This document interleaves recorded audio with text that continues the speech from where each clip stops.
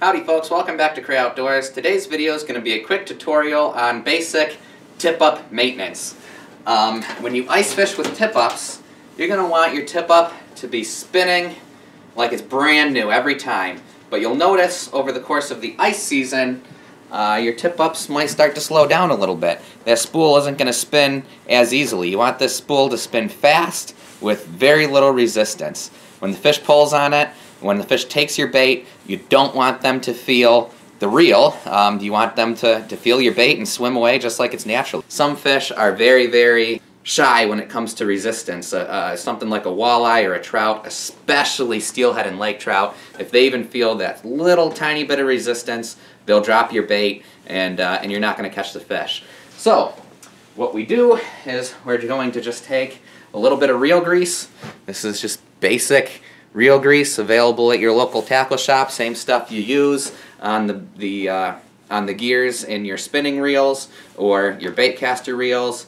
And we're just going to take a little drop of this reel grease here, put a good drop right here. Get the camera angled right. I want to put a good drop right here. There we go. That on there, and we're going to want to put a good drop right here on the top. I want to get that good and greased. Then you're going to want to, once you get that good and full of grease, you want to take your tip up and just kind of go like this. Get that grease up in there, up into this part as far as you can, basically. This is the one time when you can be pretty liberal with the amount of grease that you're going to apply. And yeah, you want to get a good glob of grease in there. And notice that this thing slides a lot easier. And then afterwards, your tip-up is going to be spinning just like it is brand new.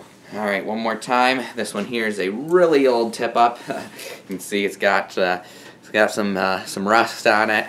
It's not spinning as well as I'd like it to be. So we're going to take some grease. Take some grease,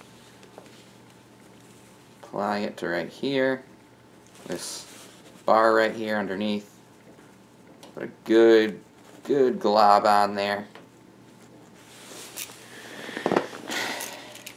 Alright, got that ungreased up. Now we're going to want to put a good glob on the top here. Good glob on this part here. Go on this side. Good glob. Cool, got lots of grease on there again. With tip-ups you can be liberal. With bait casters and spinning rods and stuff you don't want to apply too much grease, but tip-ups you can't apply too much grease. You can pretty much put on a good glob. You want to try and get as much grease down into this section as you can, and it'll work its way in there too just over time. And wow, I mean, I can already tell this thing is spinning much nicer. My hook keeps getting stuck on there, which it's a good thing. That's what you want to happen, so it doesn't come apart in your sled. But alright, cool. Feels like a brand new tip-up. You can see this thing's old and rusty, but it's spinning just perfect now. When that walleye grabs this, it's not going to feel that resistance. That's what we want. So, pretty easy, pretty fast. I do this, I don't know, about twice in ice season, usually once in the very beginning, and once about halfway through when I notice that my tip-ups are starting to not spin as fast. I mean, if I was an ice fishing guide or something, I'd probably be greasing them every time I went out or every time I was going to take a new client out or something like that.